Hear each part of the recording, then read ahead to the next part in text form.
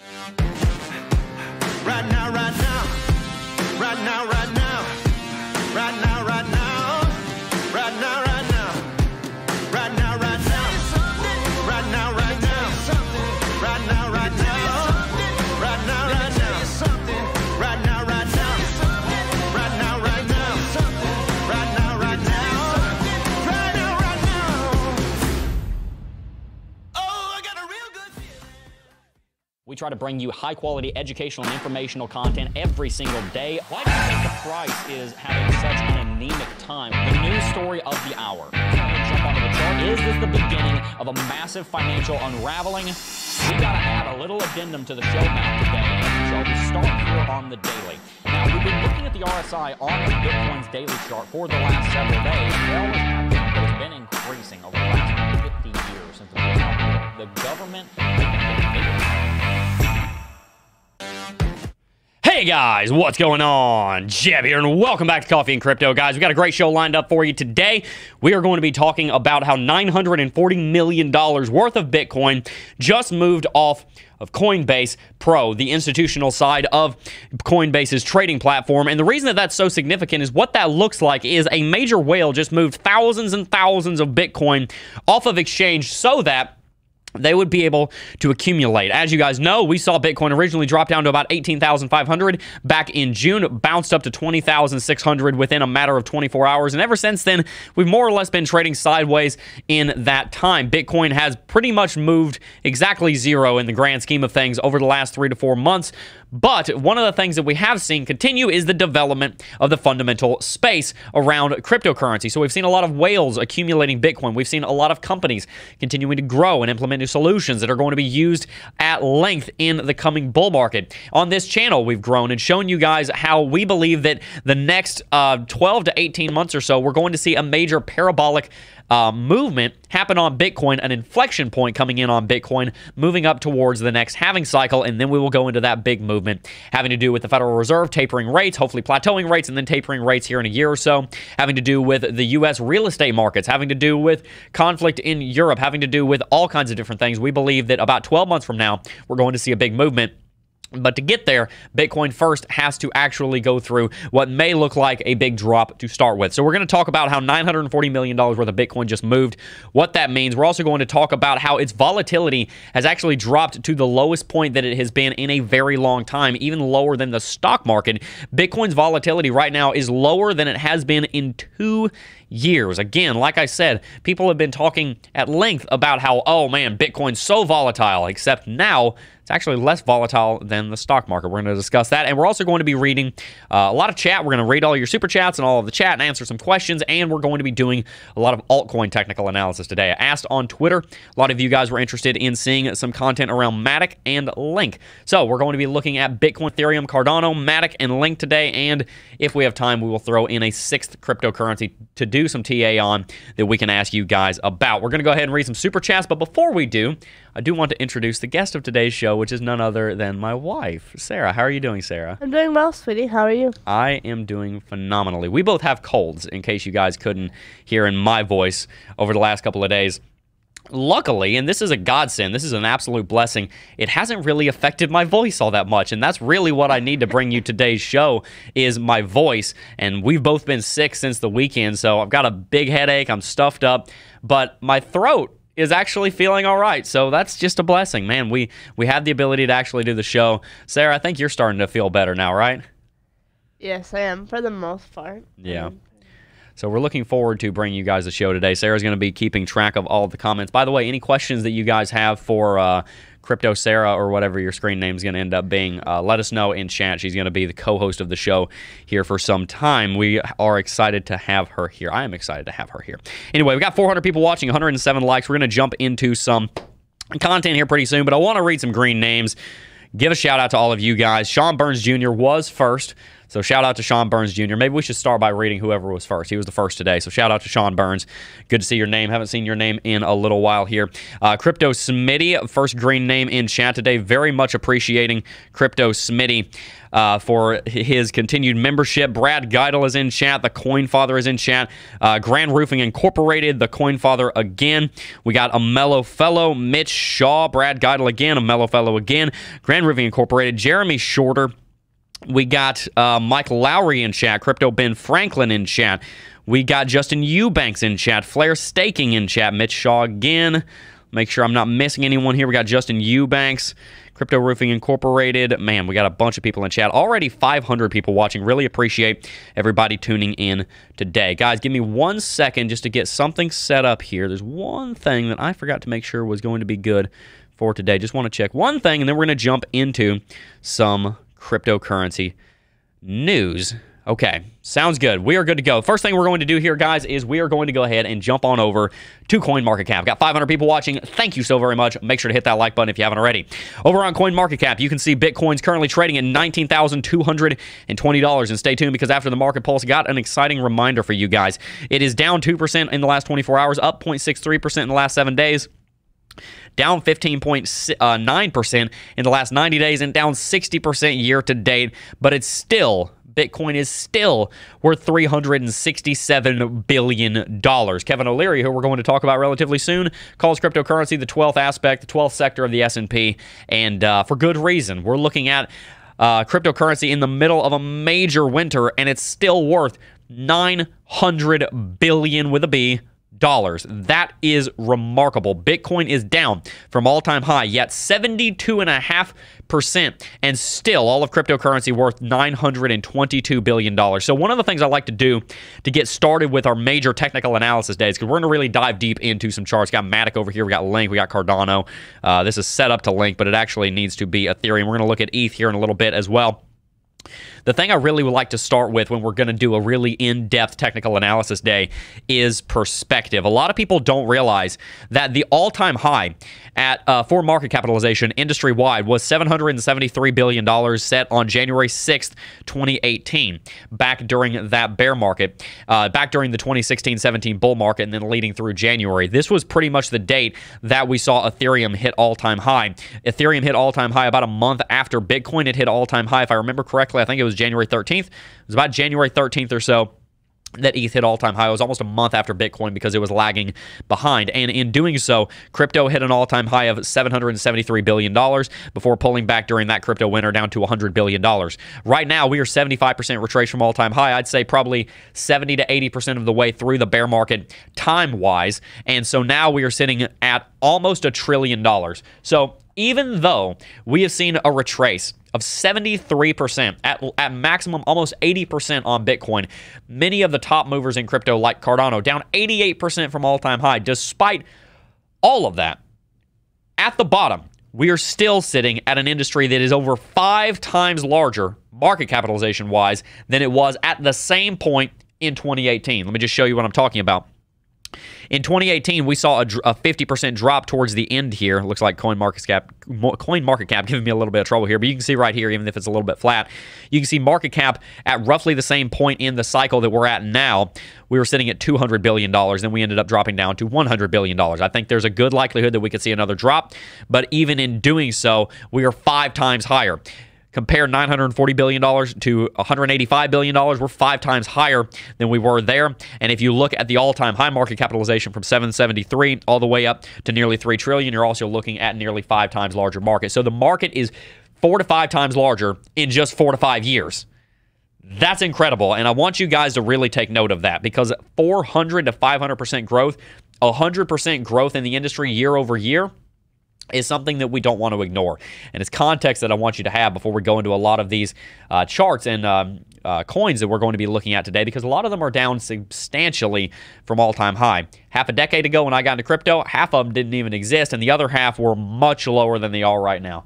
Very important that we keep our perspective. We're about to jump into some news, but I do just want to give you a couple of updates. We are going to be I'm going to be releasing a video here in November interviewing none other Kevin O'Leary. I told you guys this a couple days ago. Just want to give you a reminder. There is going to be an interview done with Mr. Wonderful himself here for the channel. As you guys know, I talked with him in person. I was able to sit down with him in Miami earlier this year, and I also was able to interview him over on Market Talks, over on Cointelegraph, and now he's going to be coming on the channel. So we're going to have our own exclusive Kevin O'Leary interview here on Coffee and Crypto, here on Crypto Jebb. He's not going to be on the stream. It's going to be a recorded interview. We're going to be ending Coffee and Crypto early that day because he was only available at 11, which is, I need some time to set up the production to make sure everything's good. So we'll probably be going for a 30-minute stream that day, or we might start half an hour earlier. We'll see what happens there. But look forward to that. About a month from now, you will be having an interview from none other than Mr. Wonderful himself. A lot of you guys are still asking questions about what's going on with Club DeFi? Why is Jebb here? Where's the team?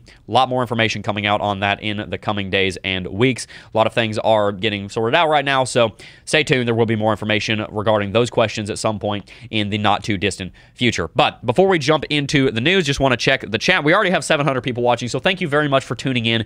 If you have just tuned in, we got 234 likes.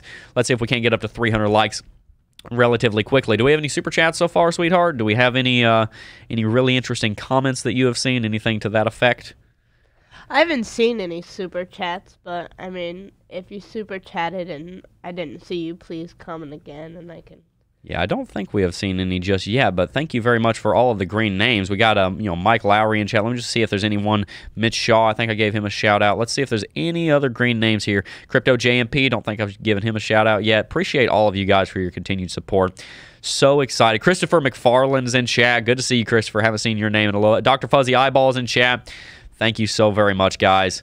Let's see. A lot of spam today. Thank you to our moderators for keeping that under control. Guys, come on. This is a channel where we are trying to do some TA and glorify God, and we just don't need all of that. Yeah. Let's see. Gia S. also in chat.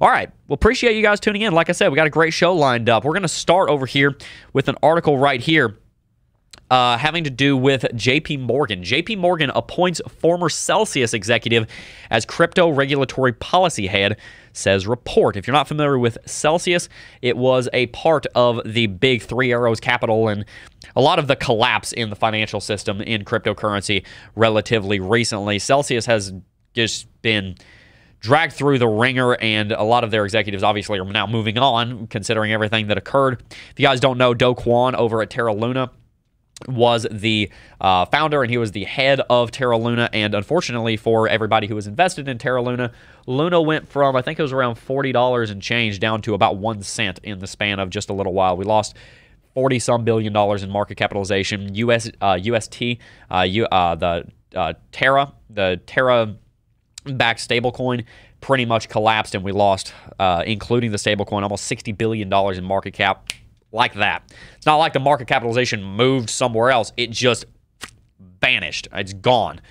And with that, a lot of different lending platforms that had a lot of money invested in Terra all of a sudden lost 10, 15, 20% of their assets, whatever the number is, and they lost their asset is what happened, and they weren't able to continue to pay back the people that were putting money on the platform to generate this yield and generate that 15, 20% a year APY that they were looking forward to. So there was a major collapse in the industry. People likened it to Lehman Brothers and a lot of those collapses that we saw in 2008. Luckily, we're on the other end of that now. A lot of that has calmed down. Many of the companies that were going to go bankrupt have now gone bankrupt, and we've seen a great purge in the crypto industry. But now those executives are moving around, and one of them just went to JP Morgan.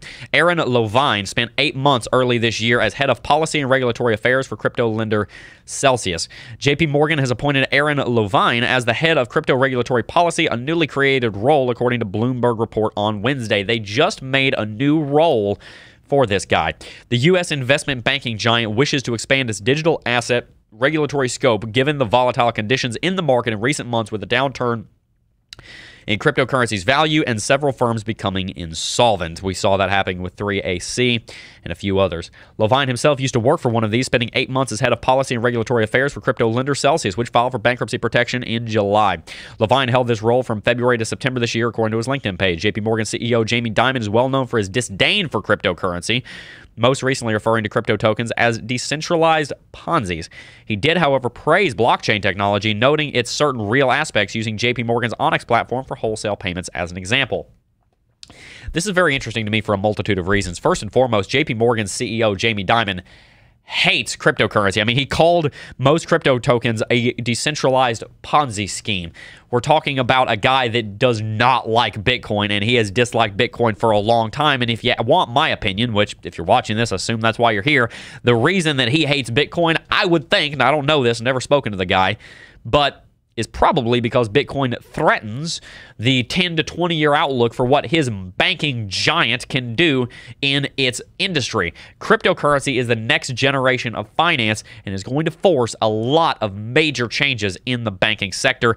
And I think Jamie Dimon realizes that it is a force to contend with, and one that he is going to be hard-pressed to change and stop. So that'd be one thing that I want to point out here, is Jamie Dimon being against this. And also the other thing is, it just goes to show you how little control CEOs really have over their companies at large. I mean, most of the times, they're not the ones hiring these different little heads and everything. This is not a C-suite executive that we're talking about here that reports straight to Jamie Dimon. The person that got hired here is probably 4 or 5 layers down the corporate chain from Mr. Dimon himself. So there's a lot going on in his own company that if he were the company that he's the CEO of anyway, that he could go in and say, cut this, get rid of this, we need to put that money somewhere else. But he's only one guy. He's only got so much time. So there is active cryptocurrency investment of capital going on in JP Morgan Chase while their CEO, Jamie Dimon, doesn't like it. That's kind of the way that Bitcoin and cryptocurrency has been getting into the mainstream lately, is a lot of these people that are in a lot of power don't like it, but for some reason, they're just not able to stop it because the masses love it. And this is a good example, and that's actually really the thing I want to talk about in this article, is the fact that there's cryptocurrency adoption going on in a company, in a bank, in a central institution, a central banking institution, not central banking, but a major banking institution like JP Morgan, and the CEO doesn't even like it. That just goes to show you how you cannot stop Bitcoin, you cannot stop cryptocurrency, and I'm really excited for what that is going to look like moving into the future. Now, I also want to show you this article over on CNBC. Bitcoin fails to rally with stocks as $940 million of crypto is pulled from exchange favored by institutions. So essentially what we saw happen here, 48,000 Bitcoins moved off of Coinbase Pro yesterday, which is an exchange that is favored amongst large institutions. So, for example, if JP Morgan wanted to get into crypto, they'd probably be using Coinbase Pro. Someone, we don't know who, just moved 48,000 Bitcoin worth almost $1 billion. We're talking about like 0.3% of all Bitcoin in existence just moved off of Coinbase. And that begs the question, why? Well, as you guys know, there is this idea in cryptocurrency that essentially you have people pulling cryptocurrency off of exchanges because they want to hodl it and they want to keep it in their own reserve so that they're able to hold on to it and they don't have to worry about it, accruing fees or it being at risk of being hacked on a central exchange, but they pull it off into some kind of either first-party situation where they can hold it in a cold wallet, like on a ledger, for example. By the way, if you don't have a ledger, they're great products. Check them out. Link in the description box down below. Or they end up pulling them off, and for these major corporations, these major institutions, these whales that have 48,000 Bitcoin just moving around like it's nothing, they're probably moving it into some kind of third-party custodian. The point is they would likely, in this case, be moving it into long-term storage, and that is a trend that we've seen over the last several months of people moving cryptocurrency off of exchange into long-term storage, and those are the whales. Those are the people that really understand the industry and really understand, hey, look, I got $1 billion in crypto, and I have a very strong feeling based on X, Y, and Z data and reasoning and rationale that this Bitcoin that is worth $1 billion now is going to be worth $10 billion in 10 years. So I'm going to move it off of exchange and hold on to it. So when we see these outflows going on, it's a big deal. You can even see Bitcoin exchange net flows.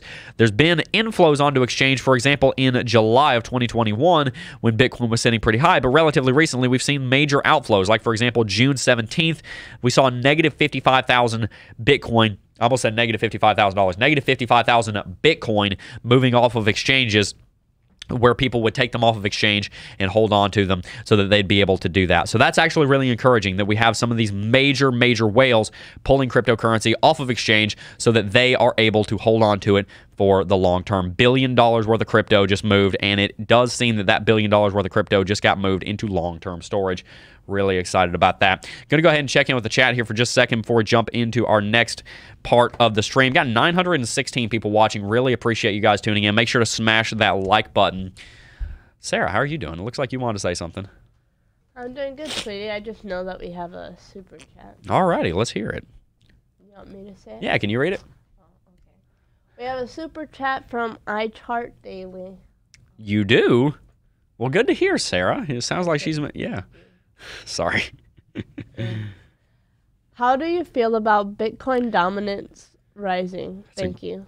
Absolutely. Thank you very much for that super chat. That's a great question. Let's go ahead and jump on over to CoinMarketCap. We can look at Bitcoin dominance here for a moment. Appreciate all of you guys tuning in. Got a great show for you, and we are excited. Looks like CoinMarketCap's giving me a little bit of trouble here. Let's go on over to market dominance. Here we go. It was pulling it right here. So market dominance has been a very important metric over the course of my tenure here in cryptocurrency, and I've looked at it for many, many years. The thing you want to keep in mind with market dominance is that whenever Bitcoin market dominance is high, oftentimes that indicates that there is a lack of confidence in the altcoins. So for example, here in 2018 and 19, Bitcoin market dominance was sitting very high. In fact, towards the end of 19, we saw Bitcoin dominance sitting at 70%.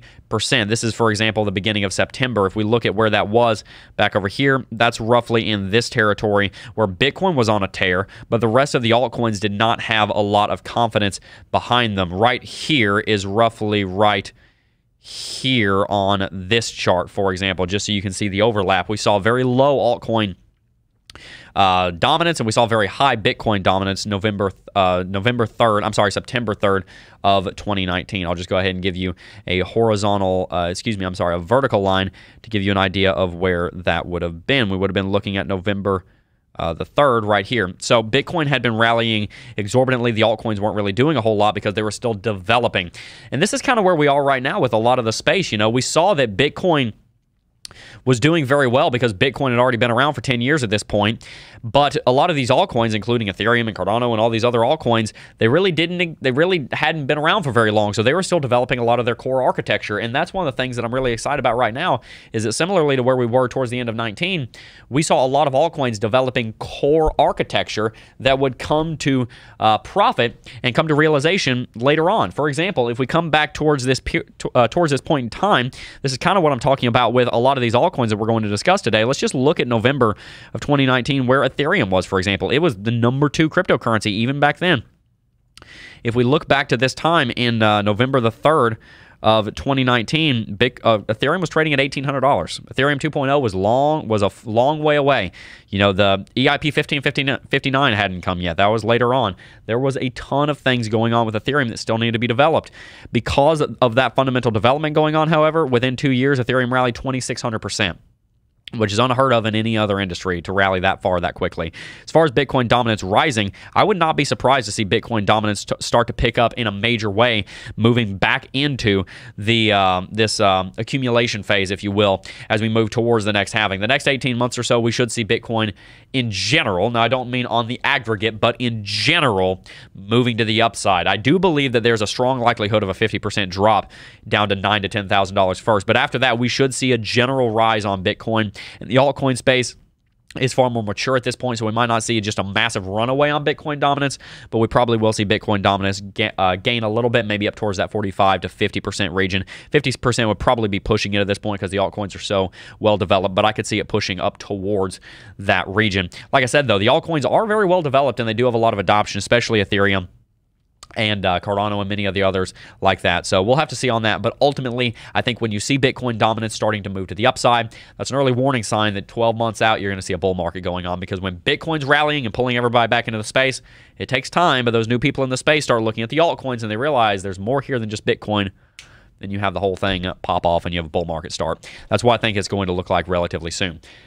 But let's go ahead and do some technical analysis on Bitcoin. We've been running my mouth here for a little bit, and we will continue to host the show here. Appreciate you guys tuning in. Already have, let's just see here.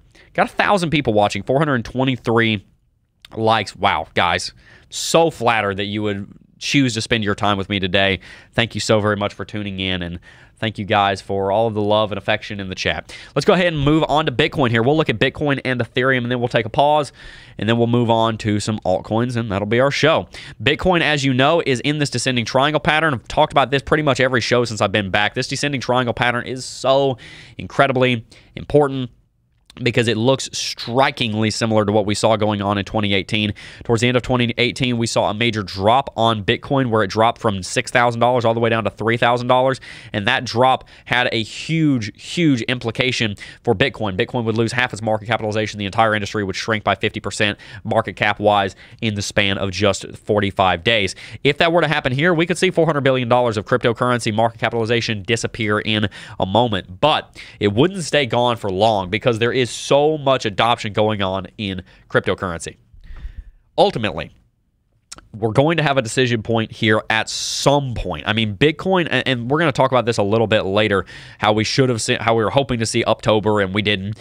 But ultimately, Bitcoin is likely to see more volatility coming in soon. I'll just give you an example with one of my favorite technical indicators here, the Bollinger Bands.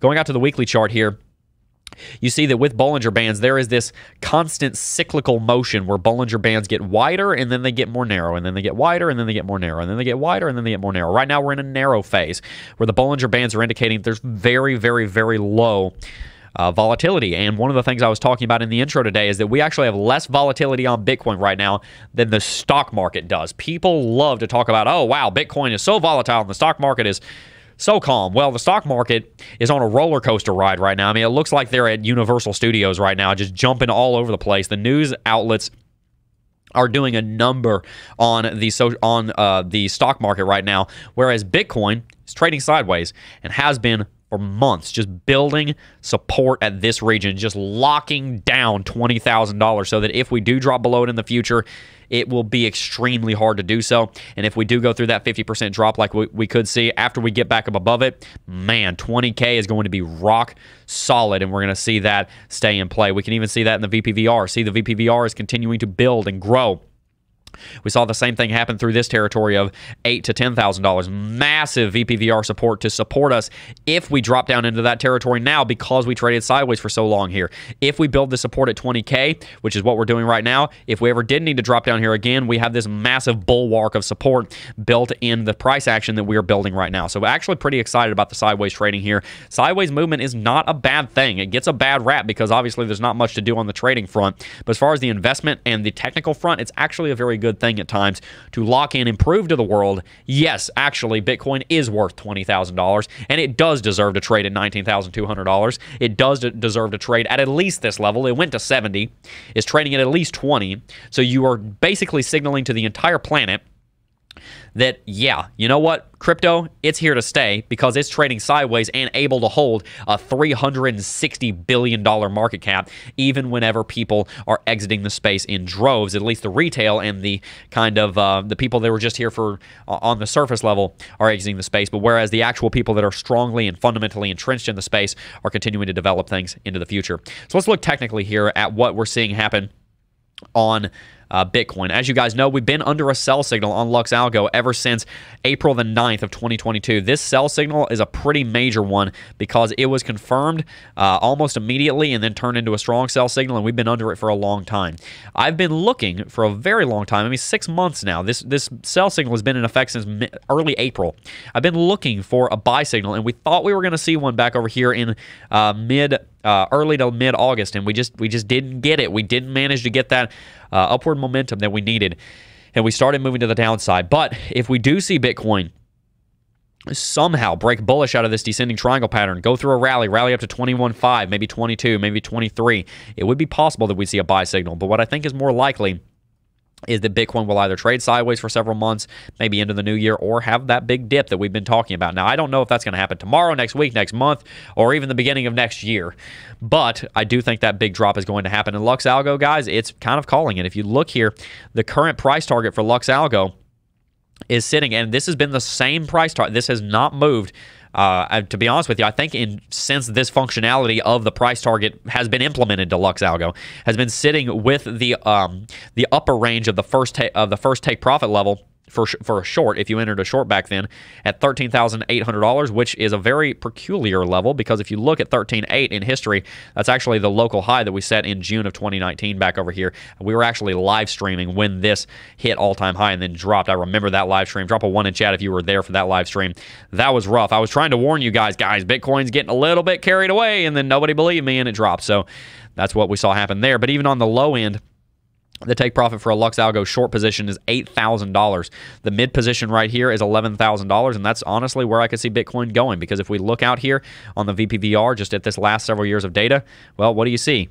Right here between about $9,500 to $11,000, that's where you see the bulk of the VPVR coming into play. That's where you see the take profit on Lux Algo, and frankly, I wouldn't be surprised if that occurred at this point, guys, so just keep in mind that that is a distinct possibility. Now, on the weekly chart, we're also under a sell signal here, but the take profit level is at at a different level. It's sitting here between $19,000 and $11,700. 11.7 is another interesting level. If we just go ahead and look at this, you can see that that is the local top that we set back over here in February of 2018. I remember $11,700. Back then, the channel was 3 months old, and we were commentating on that. Local top, it was a double top, and this is actually in a lot of the teaching that we've done over the years. I've used this double top as a form to actually just define what a double top is. This is a classic double top formation. We double topped at 11.7, did not manage to hold it. So $11,700, that's a really key level. I would not be surprised if Bitcoin does go through this major drop to see the absolute local bottom be either 11.7 or 13.8, because both of those are such major and powerful levels. Even maybe $10,500, which was the local level here before the pandemic hit, those would be levels that I'd be looking at during that drop. But the interesting thing and the difficult thing for a trader here is that the sell signal on Lux Algo that we're basing a lot of this off of happened 6 months ago. So what are we supposed to do? Are we supposed to enter a short position now based on a sell signal that happened 6 months ago? That's just not really a good idea, in my opinion. And the reason is, well, that sell signal came in when Bitcoin was trading at $47,000. So we've already seen a 57% retracement from that. So that starts to explain a lot of the reasoning why there's not a lot of trading going on right now. There's not a lot of people wanting to short because, well, gosh, we had a short signal on Lux Algo and through a variety of other indicators, and yet Bitcoin has already, first of all, it's already gone through a lot of the downward momentum that it was going to. So people are a little bit hesitant to short because they don't want the bottom to have already been in and then they get liquidated from their short position. But people are also hesitant to long because, well, gosh, there could be this there could be this one final drop. So all the traders right now, and if you're a trader, you understand what I'm talking about on a daily chart swing trade time frame, are sitting in limbo, wondering, gosh, I don't have any confirmation that we're going to move to the downside, so I'm not really too confident to enter a short position. But then Bitcoin's setting lower highs on the daily chart, and we have fundamental forces like war in Ukraine. We have fundamental forces like, the Federal Reserve raising interest rates, holding down the market. So I don't really feel confident to go into a long position either, and you get stuck in this winter. But the thing is, eventually, and this is what always happens, eventually one piece of straw breaks the camel's back and something happens. Either you see a boom blast off and people start getting more confident, which is what happened in 2015 when the accumulation phase was going on, or you see what happened in late 2018 where Bitcoin was trading sideways and eventually it just couldn't hold it anymore and it dropped below $6,000, had that capitulation, and then it went low enough that people were confident enough, okay, it's got to be over now, so I'm comfortable going into a long position.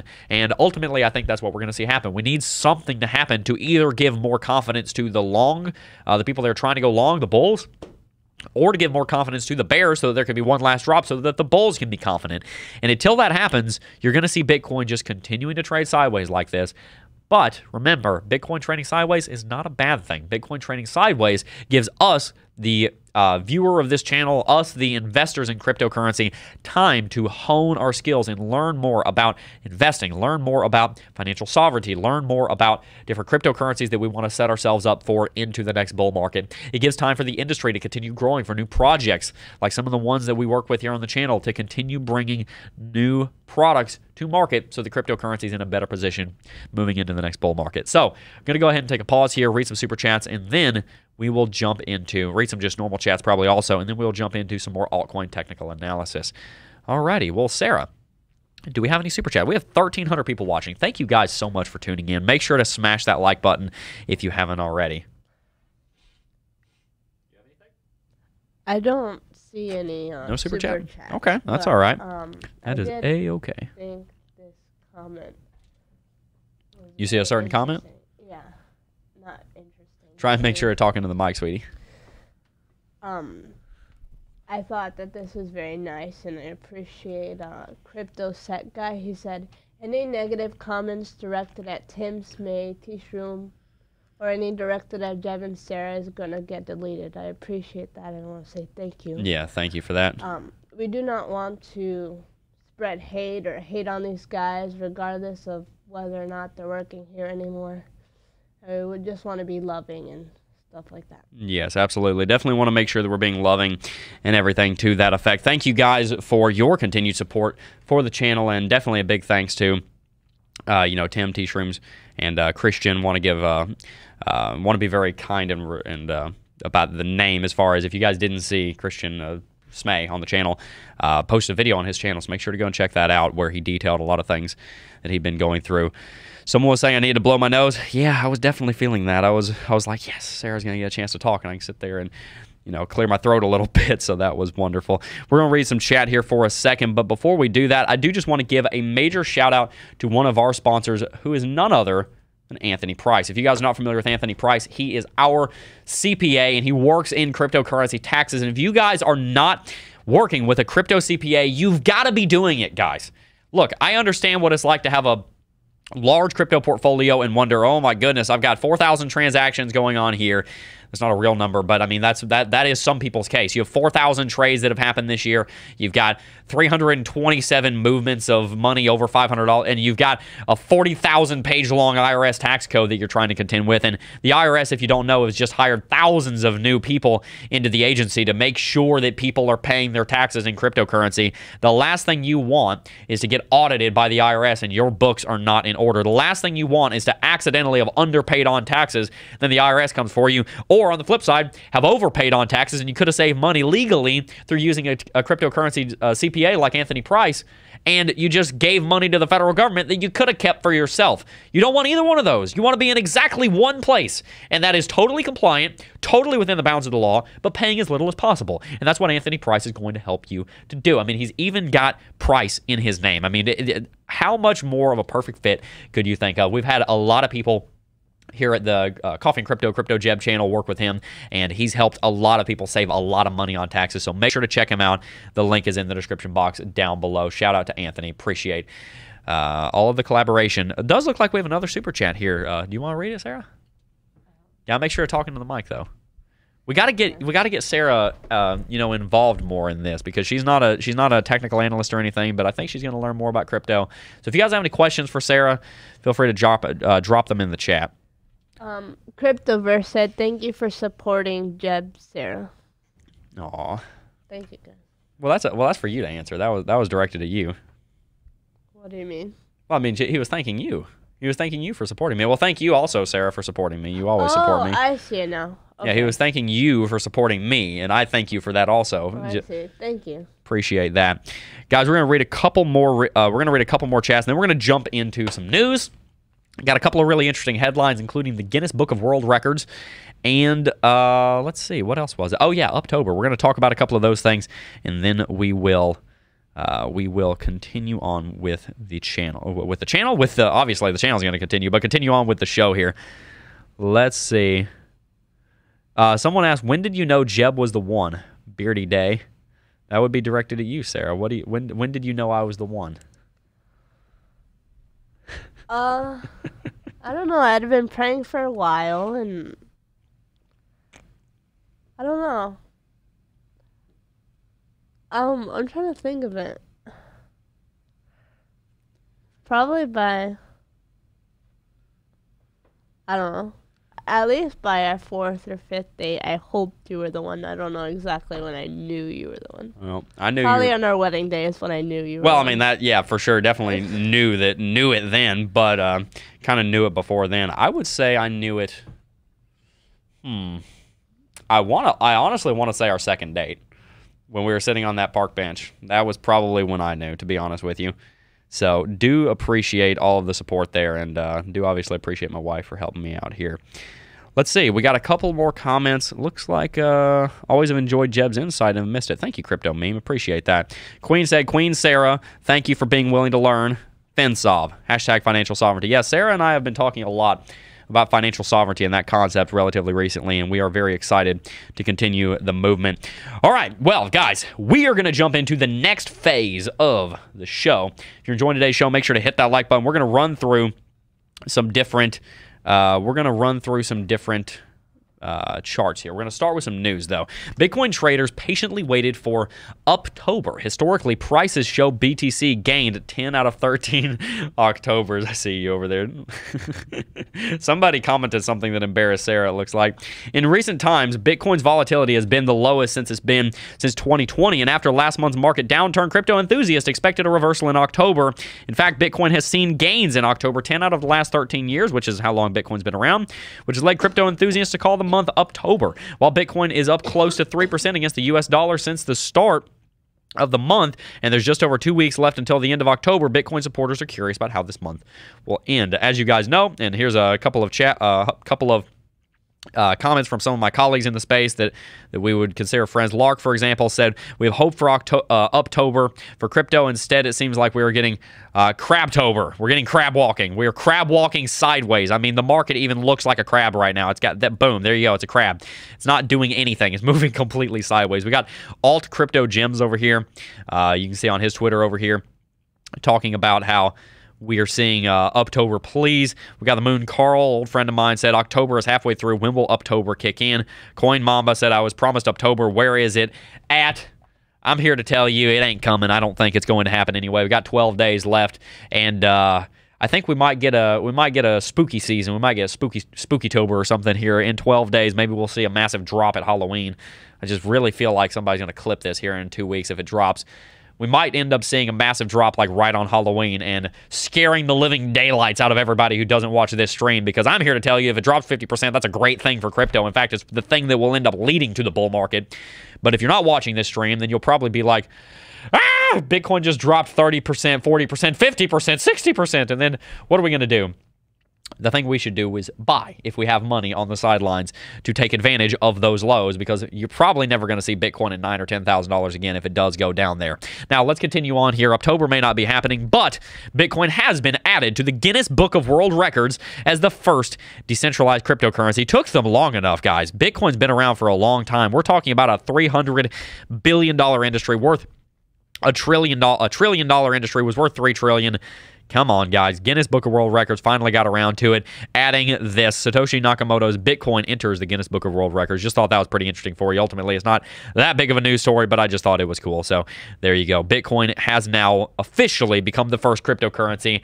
I don't know how it can become the first cryptocurrency when there's now 50,000 some cryptocurrencies and about 1 billion different NFT projects, but finally it's been deemed as the first cryptocurrency. So boom, there you go. We're going to go ahead and jump on now over to Glassnode. Just something I wanted to mention here that has been not talked about much because, frankly, there's nothing to talk about here, but I did just want to make sure you guys remember is that Bitcoin fees are nowhere near as high as they used to be. They've been sitting so flat ever since July of last year. The last over a year, Bitcoin fees have been next to nothing. Drop a 1 in chat if you remember back here at the end of 2017 when we were paying $50 to $60 per transaction for Bitcoin fees. Now, obviously, Bitcoin has had some updates that have helped with that, and also the network is just less congested, unlike me, over the last year. And that means that the fees are lower, but ultimately I did just want to bring this to your attention. This does help with the adoption of cryptocurrency. Looks like Sarah wants to say something. What's up? No? Oh, she's shy.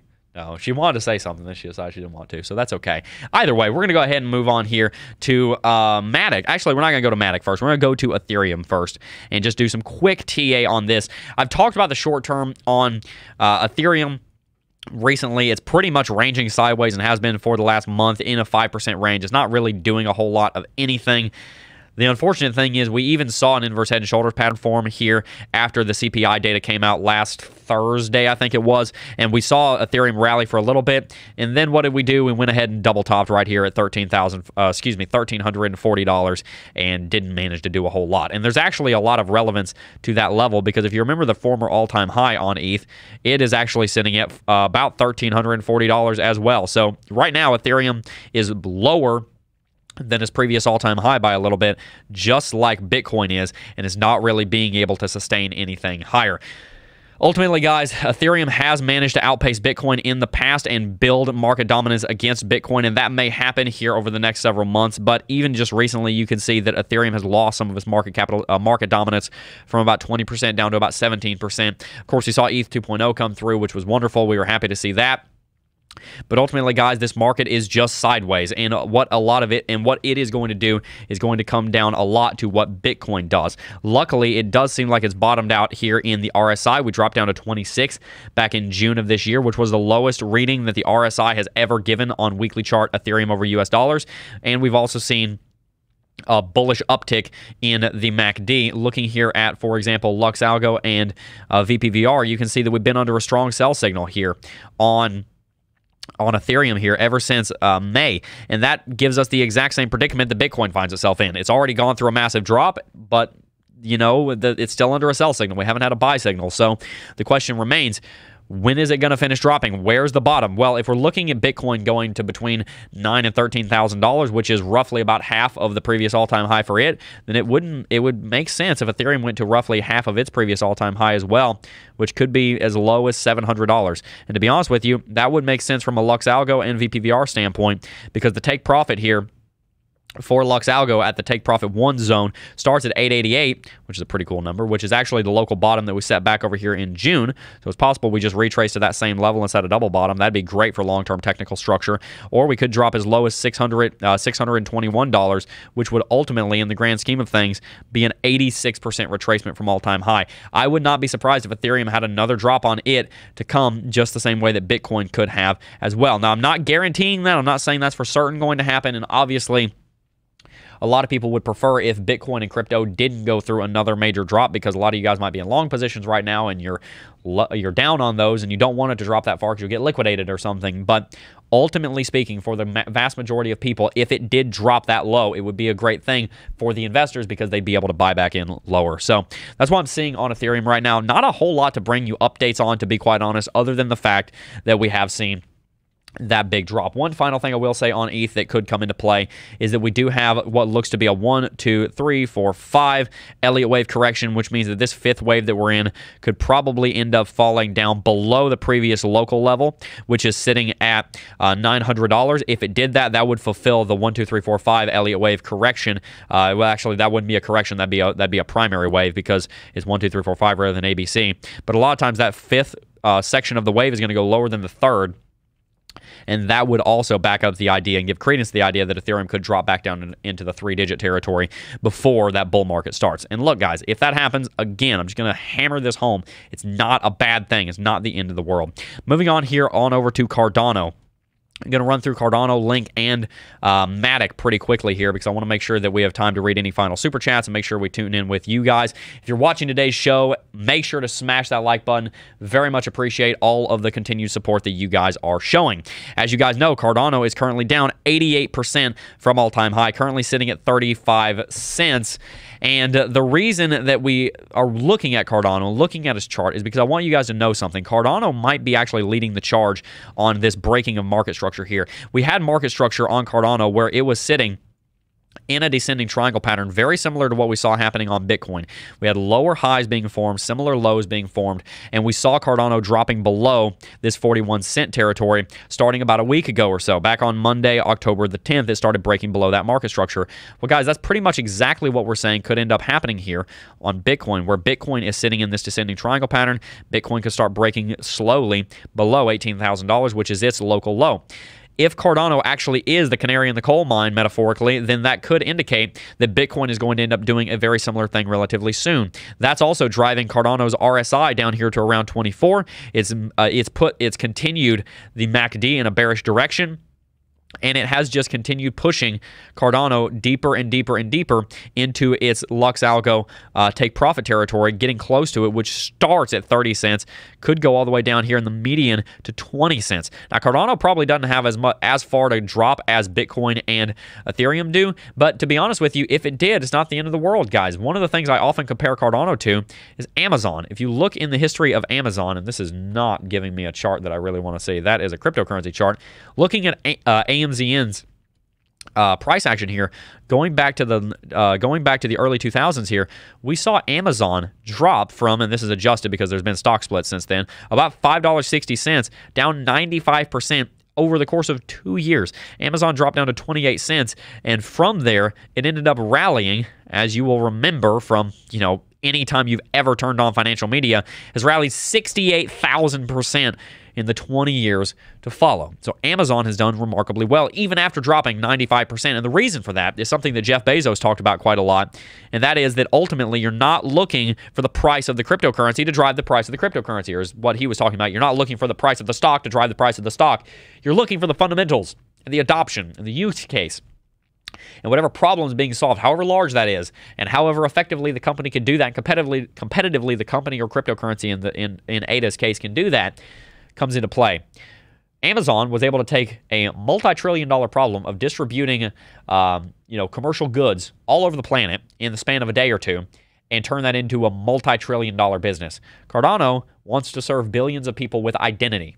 That's a huge, huge market worth trillions of dollars. So Cardano being down this much doesn't bother me. If I look out 20 years, I see Cardano rallying 10, 20x if it is able to actually meet its use case. And based on the way it's built, I've interviewed Charles Hoskinson. I've done a lot of research on the back end of how it functions. I do strongly believe that that is going to be the case. So if you are not already invested in Cardano, it's something to take a look at. I think that it is an absolutely incredible place right now to be accumulating. Tell me if you'd like an in-depth video on why I believe Cardano is such a powerful and resolute cryptocurrency. I'm going to go ahead and run through Link and Matic here relatively quickly. Not much to talk about on them because they're very similarly matched to the rest of the cryptocurrencies in play right now. If you're watching today's show and hearing the sound of my voice, make sure to smash that like button. Do appreciate all of you for tuning in.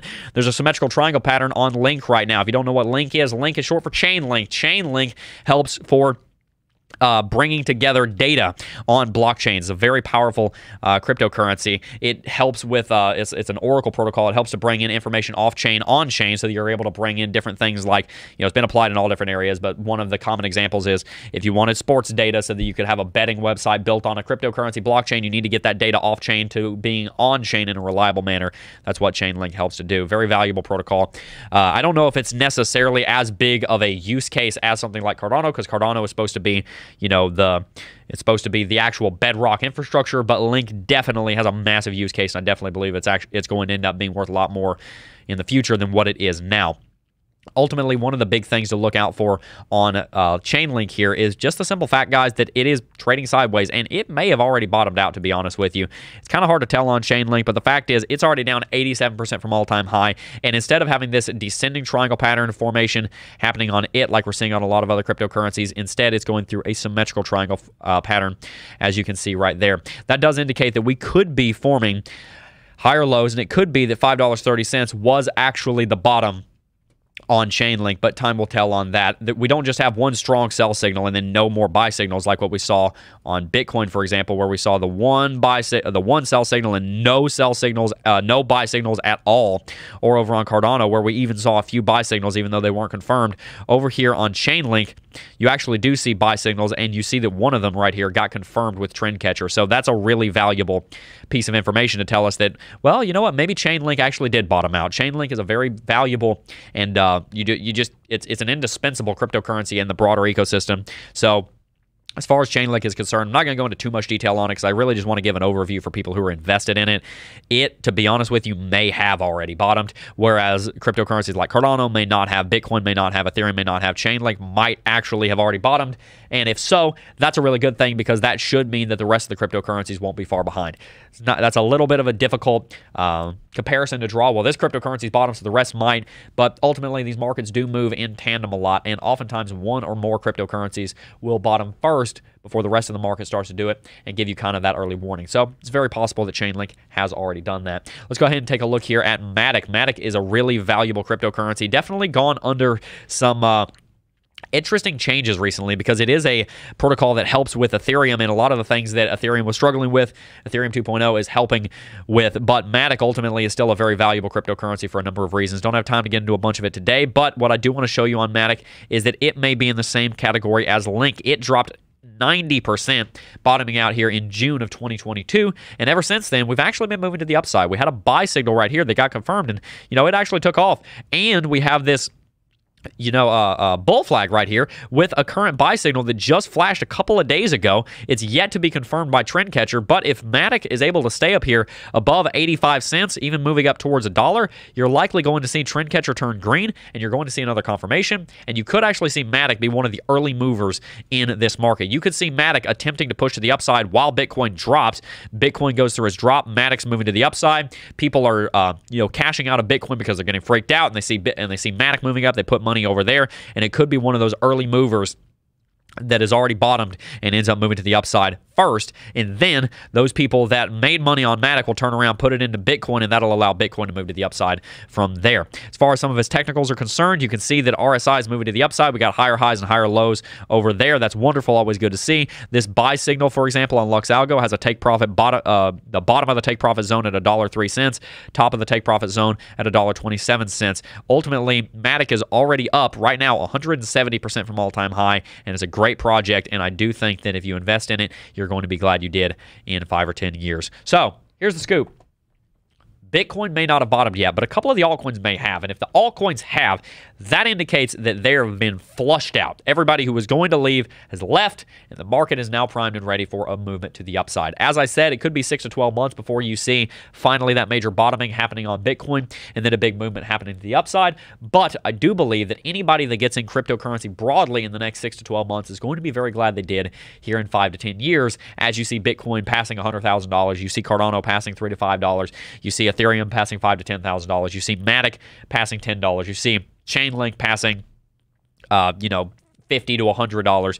There is a lot of opportunity in this space. And if you're here now, I just want to remind you of something. You are in at the ground floor of something. This industry is so young. I've been here 5 years. I thought the industry was young back then.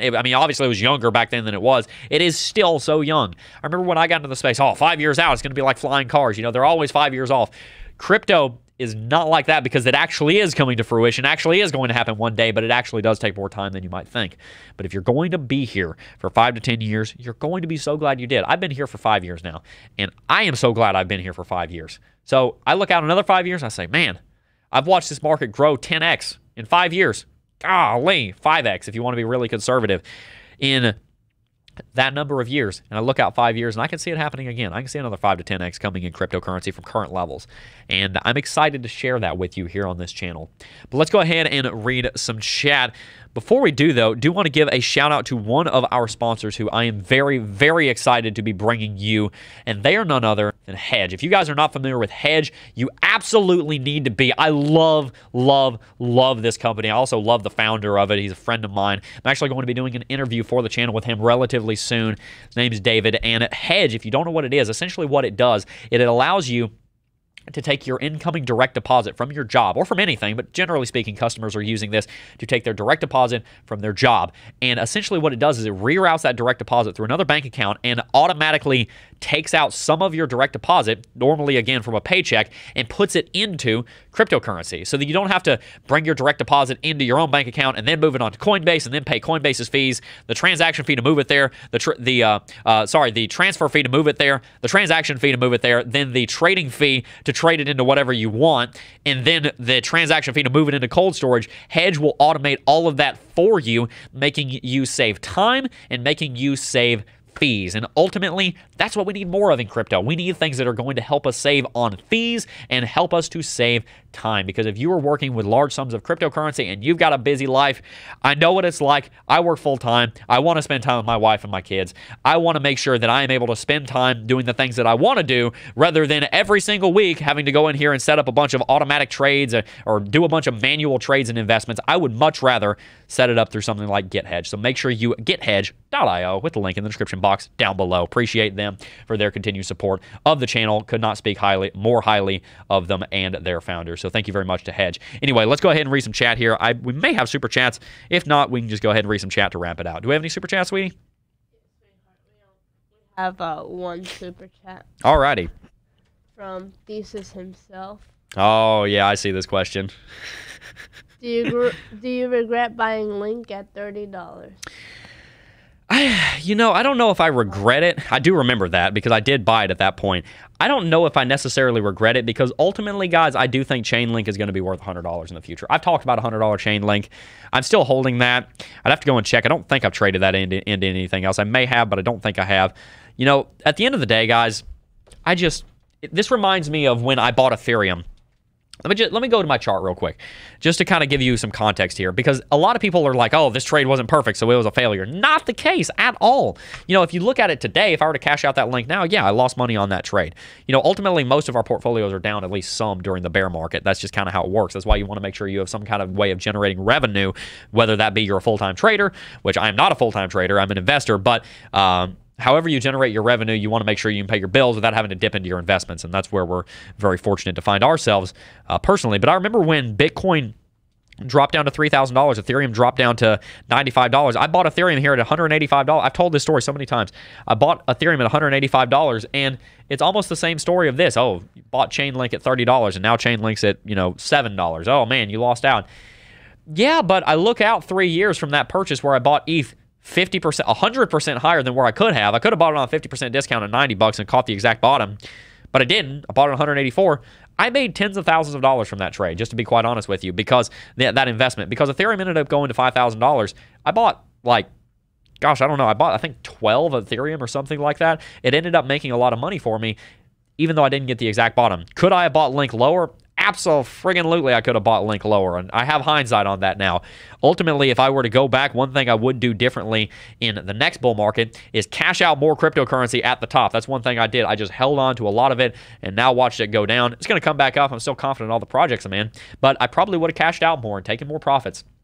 Dollar cost average and scaled out of those investments into maybe another investment opportunity like real estate, maybe another investment opportunity like, not even investment, just into cash accounts so that I could hold on to that money. But ultimately, I'm still doing very well financially, and I'm very thankful for cryptocurrency and the opportunity it's provided and all the lessons I've learned, because now I get to move on into this next bull market, having learned a lot of things, and I get to continue to grow, and we get to continue to grow here on the channel and as a family. So I'm pretty excited about that. So yeah, as far as that could have been a better trade for sure. I'm not going to deny that, but I'm not really too concerned about it either, because it will come back. I'm confident that Link will regain at least that territory.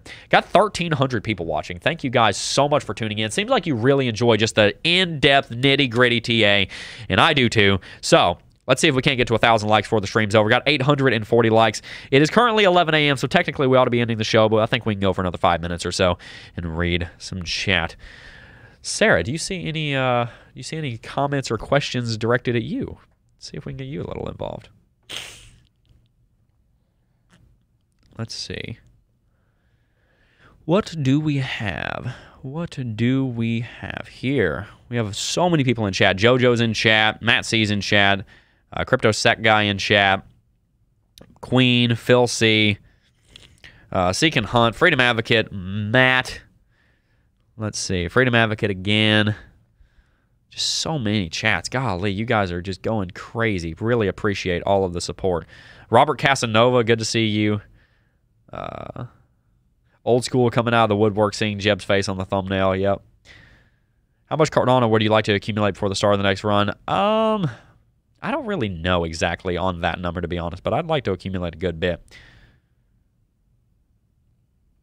Good day, good people, Memory Man said. Good day, my friend.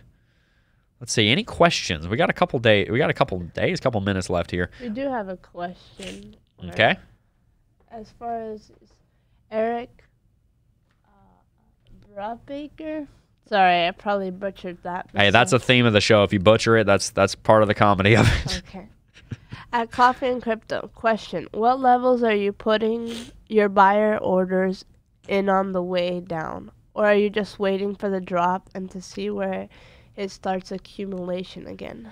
Yeah, I don't have any current buy orders set down there. I'm really watching the market. I mean, I watch the market daily. It's my job. So I'm watching the market every day, and if I see something I want to jump on, I'm going to jump on it. As far as if I see Bitcoin drop down to, $13,000, I'm probably going to want to scoop some up. If I see, for example, Cardano drop down to 21 cents, probably going to scoop some up. If I see Chainlink drop down to $5, I'm probably going to scoop some up. If I see Matic drop down, which is probably not going to, I'm probably going to scoop some up. Ethereum under $1,000, probably going to scoop some up. I don't have any exact buy order set up on those just yet, but I may end up doing that and getting a little bit more decided on exactly the levels. But currently, I'm just kind of watching, and I'm probably going to start accumulating again relatively soon at these levels, even if it does drop again, just because I'm pretty confident that we're going to see things happen in a great way. Silent said, at Crypto Jebb, when's Sarah face reveal? Oh, and also Erica Brubaker said, I'm honored that you butchered my name, Sarah. You're doing great. Thank you. That's hilarious. Like I said, that's part of the show is butchering the name. So yeah, for Silent, when face reveal, Sarah? I don't know. What? Silent, obviously is how we say his name. He said, when's Sarah face reveal? I don't know if you're going to do a face reveal. I don't know if that's the plan or not. It's up to you, but I guess we shall find out.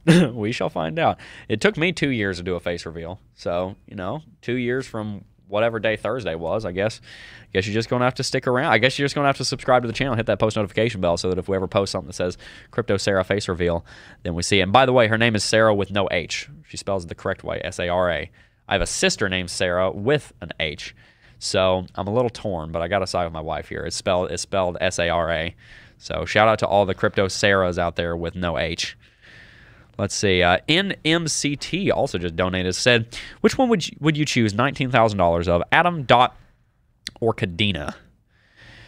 To be honest, all of those are good projects, but I probably wouldn't choose one of them if I was putting $19,000 into it. But I would probably, gosh, I don't know, because it's been a while since I've looked at Cadena or Cosmos. I'm a big fan of Dot though, so what I'd probably say is, well, first of all, only invest in something that you know. If you know one of those projects really well and you're really confident in it, then you need to invest in that one if you're going to be picking between them. I really like Dot, so following that methodology, I'd probably say Dot because I like Polkadot, and I think the Layer 0 approach that it has is going to end up doing a really great job.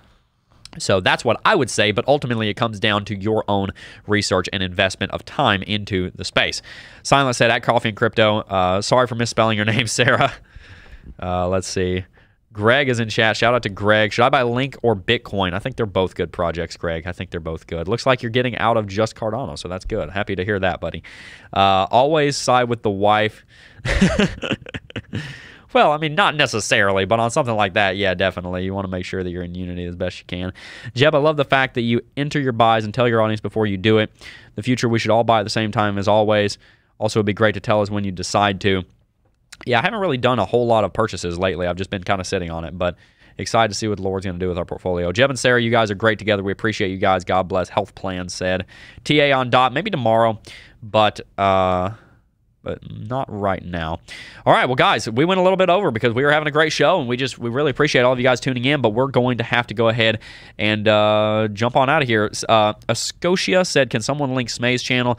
His channel is literally just Christian Maynard. Christian spelled like the religion, and Maynard spelled M-A-Y-N-A-R-D, and he uploaded a video titled Goodbye, where he is very kind. It was a tearjerker of a video. Definitely make sure to go subscribe to him. Good friend of mine. Anyway, guys, that's going to wrap it out for today's video. Really appreciate all of you tuning in. As I said, make sure to check out Lux Algo, make sure to check out Anthony Price, and make sure to get hedge.io with the link down below in the description box. Really appreciate all of you tuning in, and cannot wait for today's show, for tomorrow's show, because I love bringing you guys content, and we might do some Polkadot technical analysis as you guys asked for. Looks like Crypto Set Guy may have just linked Smay's channel, so make sure to go check out that video he made. I think it went out on Friday, so appreciate him for that. Anyway, guys, before we go, I do just first want to thank each and every single last one of you for watching, as always, and I will see you guys in the next video.